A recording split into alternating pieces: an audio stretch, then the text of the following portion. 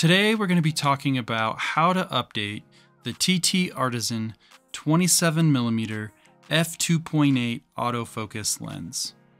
Now I'm using the one for the Nikon Z Mount, but this process is going to be the exact same regardless of which mount you have. Another thing to note is this is only going to work if you have Windows 10. And trust me, I've tried this on Windows 11, Mac OS, as well as Linux and specifically Fedora 38.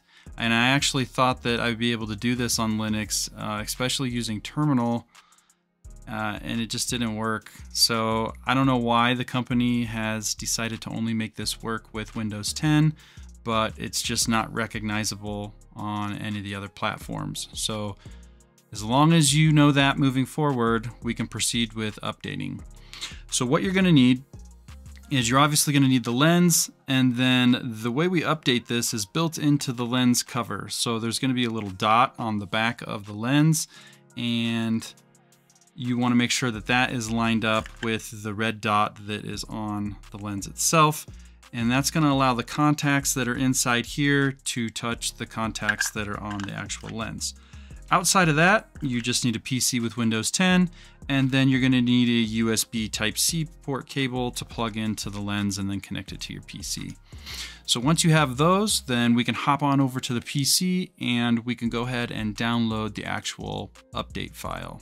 Once you get to the TTArtisan website, you're going to want to go to the top right where it says Download Center and select Firmware. And then this is going to list all the lenses that they offer firmware for. So in my case, I'm updating the AutoFocus 27mm f2.8 Z Mount because this is for a Nikon Z camera. So it's going to be this one right here. So we're going to click More Info. And then they show an instructional video. If you'd like to watch that, that kind of just is going over what we're going over here, but you'll just click Download.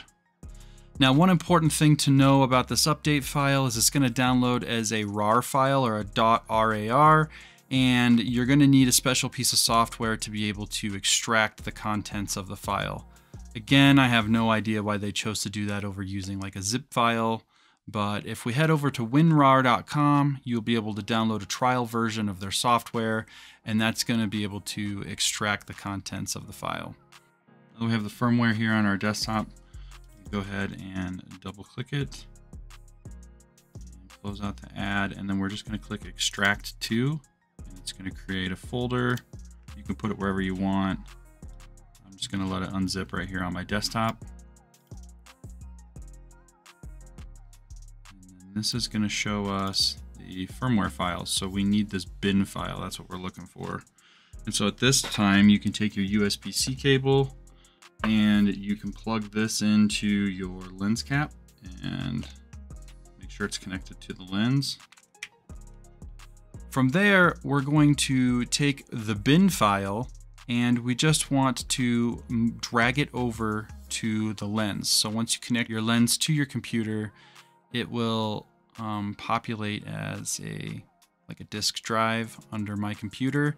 And then you're just going to take that bin file and you're going to drag it over to the lens, and once it's copied, you're done. It's literally as easy as that.